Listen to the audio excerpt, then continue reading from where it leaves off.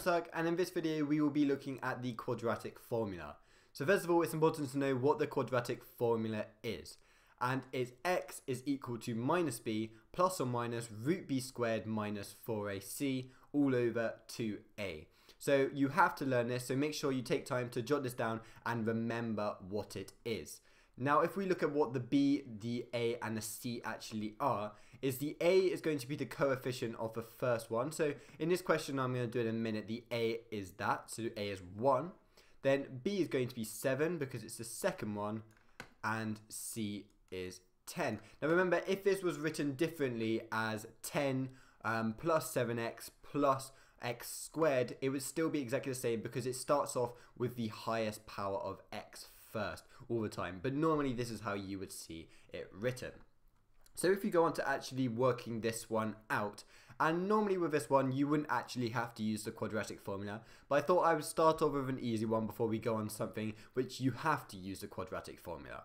So in order to use the quadratic formula for this one, you will do minus 7, because that's the minus b, then plus or minus, then we're going to do the root 7 squared, because that's b squared, minus 4 times by a, which is just 1, but I'll put that in for the sake of it, and then times by c, which is going to be 10, and that's all square rooted, that bit there, and this is going to be all over 2 times 1, which is going to be 2. So this can obviously be simplified. That's not going to be your final answer, but this can be simplified to minus 7 plus or minus root, and then we'll add everything. So 7 squared is 49, minus 40 is going to be 9. Now as you can see, this is looking nice already, and then that's going to be over 2. Again, this can be simplified to minus 7 plus or minus 3 over 2, and this is going to give you your two answers, because minus 7 plus 3 is going to be equal to minus 4, so minus 4 divided by 2 is going to be equal to minus 2, and that's one of your answers. And then your second answer is going to be minus 7 minus 3 is going to be equal to minus 10. Minus 10 divided by 2 is equal to minus 5. Now as I said before, you could have worked this out just by factorizing the quadratic, which would have got x plus 5 and then x plus 2, and that would give you your answer straight away. However, for the sakes of this, it is much easier. Now I would mean this would normally be equal to 0, and that's when you would actually solve it to get your answers there, when that is equal to 0, and this will be equal to 0 here. So here we have a slightly harder example which you are more likely to see at A level, and this one is 0.6t squared plus 12.1t minus 73.6 is equal to 0. So automatically you can tell that this one is going to be slightly harder.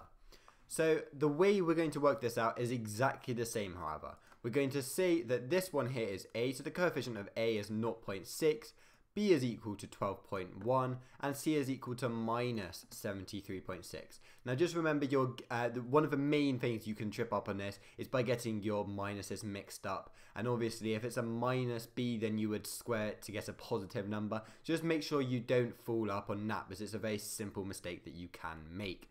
But if we start here, that minus 12.1, and obviously if b was minus again, this would actually be positive, because minus minus is going to be equal to positive, plus or minus, then we're going to do 12.1 squared. Now obviously this will be in a calculator, so there's no need to worry about knowing this off the top of your head. Minus 4 times by 0.6 times by minus 73.6.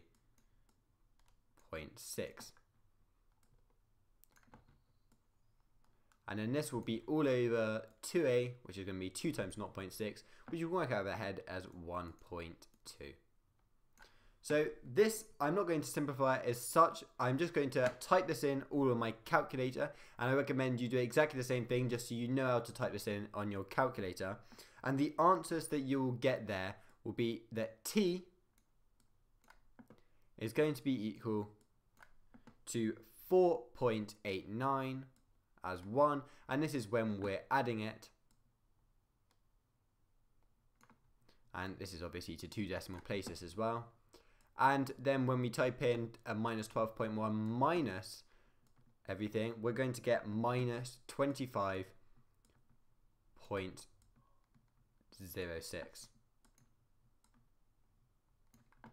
So those are your two answers, and although this topic may not come up solely on its own, it will often come up as part of a question, which you'll then have to work out using the quadratic formula normally. And if it's a question with lots of decimal places and it's not easy to factorize, definitely look towards using the quadratic formula, as it's probably the best way to do it, or completing the square as I showed in the last lesson.